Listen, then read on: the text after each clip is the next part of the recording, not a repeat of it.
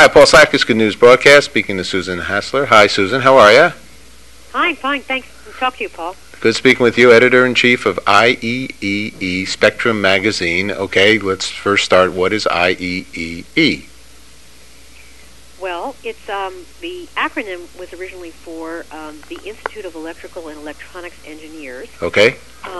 It's an organization that can trace its roots back to Alexander Graham Bell, which is why it's celebrating its 125th anniversary. Yay, congratulations. And Thomas Edison was also part of this organization at one point. We'd be living in the dark without those people. No, that's right. And so and it's now, at this point in time, though, it's an organization that's got about 380,000 members.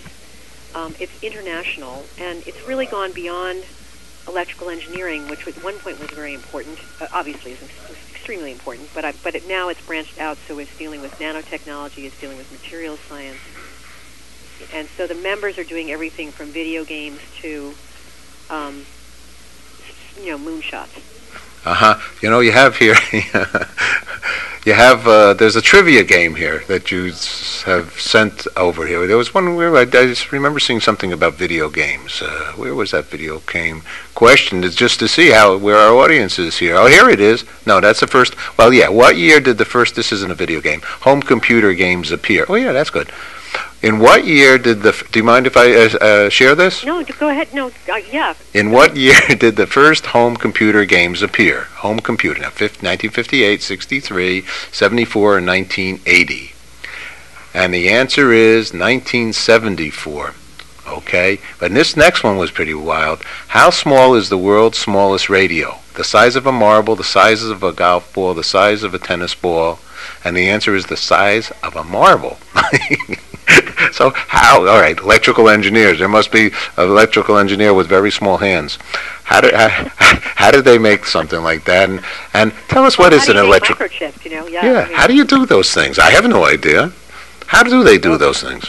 Well, these things are done now in these very, very sophisticated, factories with clean rooms and stuff. And originally, it's very interesting because it's the original microchips, and were so big in a way that engineers who were working on them could actually sign them. There's chip graffiti for the earliest people. Kind of like Al was here. Or, Betty made this, but now these chips have so many things on them, and they're so tiny that it's all done with machines. I once made a show when I was with Channel 13 here in New York, PBS station, and we went to Japan, and we made two shows. One was called Living in the Future, one was Working in the Future. And we went to Scuba World Science Fair. I love science.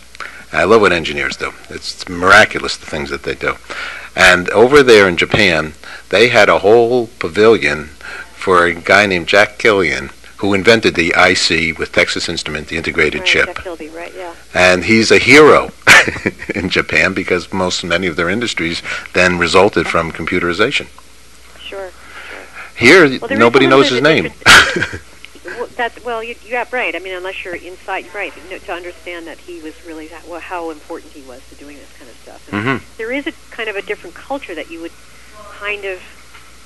it would be interesting if such a culture were ever to develop here in the United States, because in Asia, people like Kilby and to tell you the truth, people like Bill Gates are, and so instead of having, posters of the Jonas Brothers, people from, young men from Asia have, posters of Bill Gates or Jack Kilby or other things, and you just wonder what would be different here if that were the case. Well, you have a lot of... tell us about the magazine and some of the kinds of things and how people can get more involved with your organization. Sure. So the IEEE is celebrating its 125th anniversary, and if you go to that website, we're talking about www.IEEE125.org.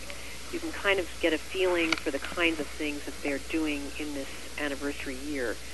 But the IEEE itself, if you're interested in technology and engineering, it's a professional organization, so you can't just have kind of a hobby interest. But if you have any kind of related work interest in this stuff, it's quite possible just to become a member. And then you can, the IEEE has 800 conferences a year. They have 130 professional journals. Spectrum is their kind of flagship magazine, and which has been around for about 45 years now. And we do the stuff that's kind of made more available to the public. So if people were interested in learning about technology without feeling like they had to go back to school, Spectrum would be a pretty good place to start. So on the website, which I'm looking at, which is nicely done, special events online and across the globe. So what are some kinds of things that would be on here?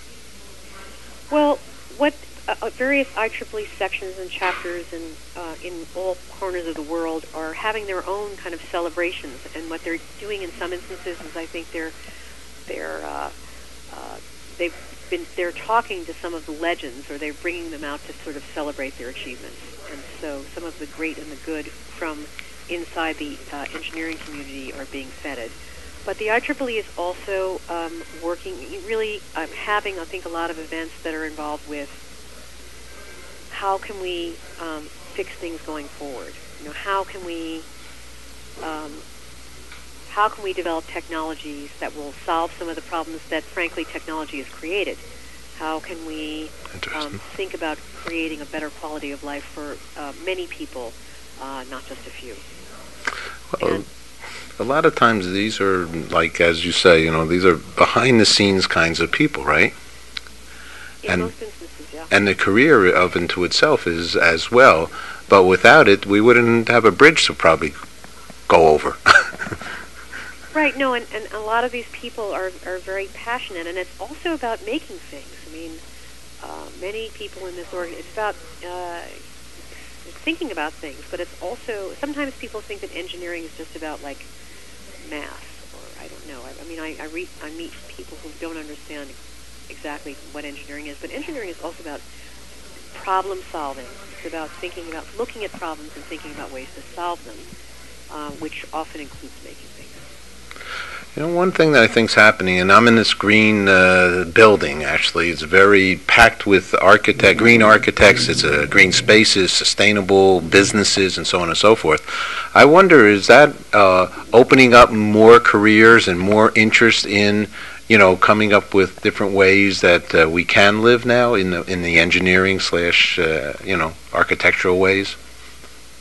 Yes, I do think that, and I think that it's actually drawing students in who might otherwise have said that engineering's not for me. I mean, I think it's creating. There is a whole kind of sort of economic engine that is driving the searches for green technology. Mm-hmm. So people are finding careers, but I think they're also finding that it's an opportunity to sort of help make things better. So we've seen a lot of movement towards green technologies. And so how did you get into green building? Because I'm very green, and I have been for 50 plus years. And we help create the United Nations International Decade of Water. I've done Earth Day events, the May, on the Equinox Day, the original day, on the 22nd, on the World Earth Day, I did a concert on the 1990. I've been very involved. I started Nature series on PBS. I'm very involved with the nature and the environment. I was a Boy Scout, and the Boy Scouts, that's what they teach you. Well, it's right. I mean, people make jokes about it, but that's exactly right. And now the beautiful news is that the DNA has proven that we're all in this together. The tree is our cousin. It has the same DNA, and so do plants and animals. A lot of interesting new science coming out here. You know what I like here? That here's an interesting thing. So IEEE, the world's largest technical professional association. Here's these are the ways that you could encourage for the 125th anniversary. Can I read some of these? Sure. Okay, because I know, as the owner of my company here, without my IT person, maybe you guys got another interview. You got a second? Yeah. If we could let her, if you could wrap up, because we have another interview, like, now. So. Got it. Okay, I'm going to wrap up here. Gather your colleagues and recognize your office IT person. Okay, that alone Without that IT person, the business shuts down. Okay, Susan, thank you very much. Last question, what's good news for you? Good news for me is I think that people who are working in technology now are really going to try to make a difference in terms of improving things. So I'm very encouraged by that. Okay, thank you very much for sharing, and congratulations to you. Okay, thank you very much. Okay, bye-bye. Bye now.